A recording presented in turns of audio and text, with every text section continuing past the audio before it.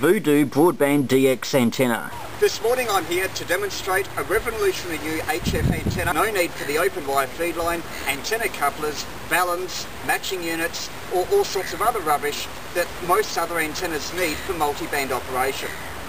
You'll be able to work DX on the band that's open, not the band for which you have an antenna cut.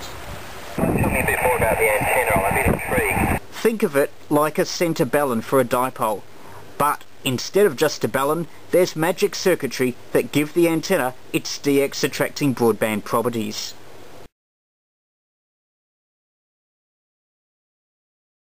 It looks like a wired dipole, but don't be fooled. It's got special features that maximise your DX success. Notice how the wires on one side of the feed point are thicker than on the other side. That differential thickness gives a sound launch off for your signal. Then there's the matching unit. That's the core of the VU DX antenna's success. It really should be hermetically sealed for good results. That prevents static discharge, which can cause extra interference. When you buy a VU DX antenna, the first thing you'll notice is how quiet the band is, compared with competitive dipole or other antennas.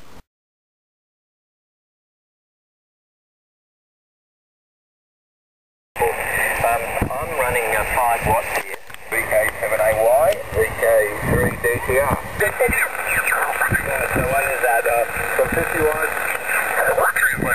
Okay, let's see you later. WB2REM. Bye-bye.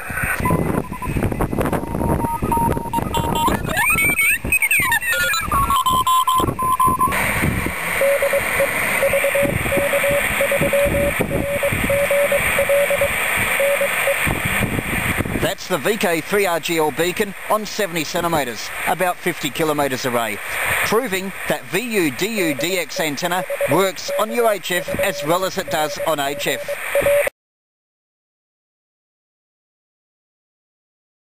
Antenna that's deliberately inefficient and it just increases the challenge factor and makes it a lot more fun.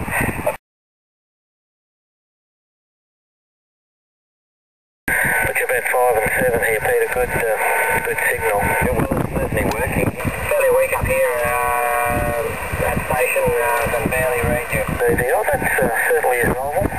You're probably about 3 and 0 here at the moment. 4 and 0, 3 and 0. So it's doing something.